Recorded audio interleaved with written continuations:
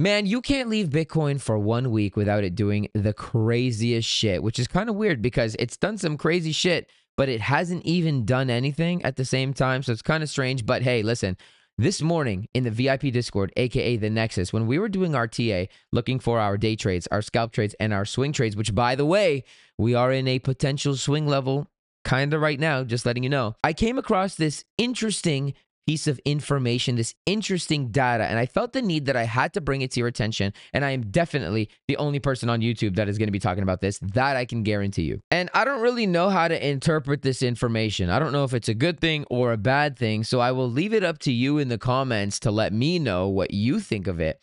But it is to do with our range here. Now, this is our macro range on Bitcoin that I'm sure we are all familiar with, and we have been in this range for 200 days, and I am sure that we are ready to either break up or break down. I don't know about you guys, but I am so sick of seeing the same stupid 5 numbers on my screen. I'm ready for all-time highs, or I'm ready for 40K. Either way, I don't care, but I wanted to bring this to your attention because I think it's very interesting. If we pull our volume profile tool from the range high to where we are right now, you can see that the point of control is $63.8 thousand, okay?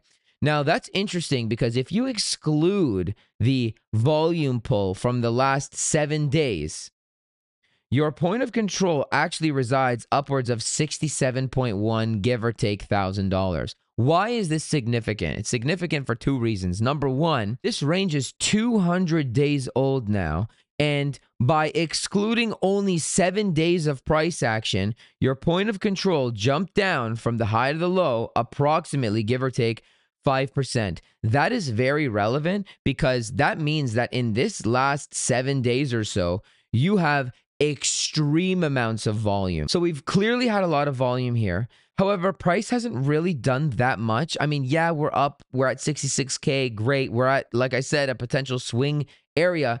But even within the confinements of this range alone, price hasn't really done that much. You can see very clearly that it is manipulated, right? This is, at least in my own recent memory, the most manipulated range I have ever seen. I have never seen moves like this. This move, not the direction of it, but the fact that just the movement within the range, I'm not going to lie, took me off guard. And I think it took everybody off guard. Like we were having 2% swings, 3% swings to the upside within minutes, then back down, then back up. Like this is a weird looking range. And then the follow through of it is also very strange because we didn't sweep any of the lows, none of the lows at all. So this is a very, very, very heavily manipulated area. And obviously now we are higher. And so there is a lot of emphasis on this range, I believe. The reason I don't know how to interpret it as of right now is I believe something big is happening. I think that they're going to be moving out of this range relatively soon. Obviously, we have the elections. Obviously, we have the volatility that comes with the elections. But I believe that this range is destined to break soon. And I believe it comes from this make or break level. As I mentioned a few times now, we are in a potential swing area. And so keeping that in mind and keeping in mind that we have such heavy volume within this little range here, I am inclined to believe that should we start to lose this range, we are coming a lot lower. Or conversely, should we choose to hold this range, then we are going a lot higher. Now, the second reason this is relatively interesting, kind of interesting is we have already established that volume is very prevalent in this range, and it's a very manipulated range, and everybody seems to be back in up-only mode, which, I mean, again, for good reason. However, I can't help but notice that even locally speaking, volume is still on the decline, right? So if we've already established that there's a lot of volume in this range, very much so, remember, 200 days of volume, and only 7 days dropped the point of control down by 5%. So there is a lot of volume in this area, like a lot, right? Yet I can't help but notice that the volume, the actual volume indicator, if I knew how to get rid of these, the actual volume indicator is dropping down in volume. So why are we dropping down in volume? Yet we're going higher in price. Yet we've already uncovered that there is a shit ton of volume here, right? And this is why I don't really know how to interpret it. Again, I think the best way to interpret it really is just if this holds, then great.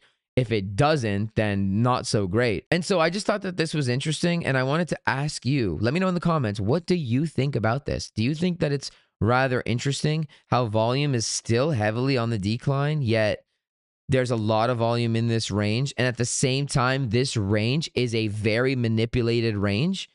And just to add some icing on the cake here, and I'm not saying this is going to happen, but I do want to add some icing on the cake here.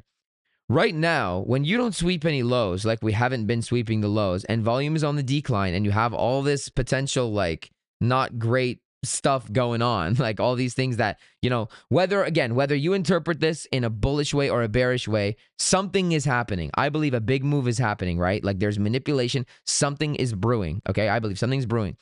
Now, however you interpret it, when you have all these lows that haven't been taken, and you have this kind of very manipulated looking range, and you have what is appearing to be a potential, I'm not saying it's going to happen, but a potential PO3 here, you got to kind of scratch your head and say, well, if I'm going to trade based on what the data is in front of me and what the data is in front of me only in terms of the technicals on the chart, and I'm seeing this as a potential PO3, which means if we do end up losing this low here around 64.6, give or take, we're probably going to make a run for all the liquidity at 62.3. And if that can't hold, then we are below the very heavy manipulated range.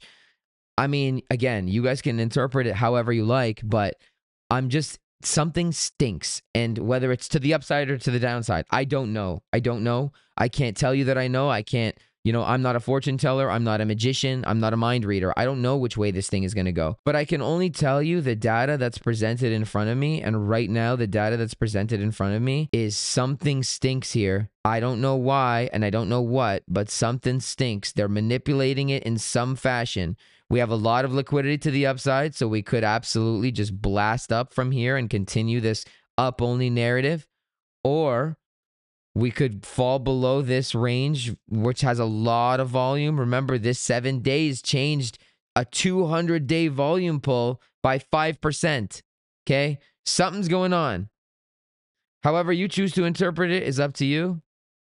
I just felt the need to bring it to your attention, and I don't know what it is. I don't know what's up here, and something, man. Something's brewing here. Anyways, I just wanted to bring that to your attention. Guys, for those who don't know, I've been having some health issues, but I am getting better, and I will be back hopefully by next week for our regular scheduled programming where we go live on YouTube again and we're making more videos again. It's just been a hard week, but thank you for watching. I appreciate you. If you like the content, make sure to like. If you love the content, make sure to hit the subscribe button. And yeah, I mean, that's not a rhetorical question. Let me know in the comments down below how you interpret this. And please do me a favor, guys. Eat the ginger, okay? I don't, if you're going to say up only, back it up, okay? How do you interpret this data? If you're going to say down only, back it up. How do you interpret this data? I find it rather interesting. I just uncovered this information this morning. You know, I don't really know what to think of it. So if you know, let me know in the comments below. And if you don't know, let me know in the comments below. But if you think you might know someone that might know, send them a link to my video, because I'm very interested as a whole on how we can interpret this, because the truth is I don't know 100%. I don't know. I know that we have a lot of volume up here. I know that we're a potential swing short zone. I know that this is a very manipulated range, and I know that people are backing up only mode and feeling FOMO. So we'll have to wait and see. Time will tell, but let me know in the comments down below. God bless everybody. Take care.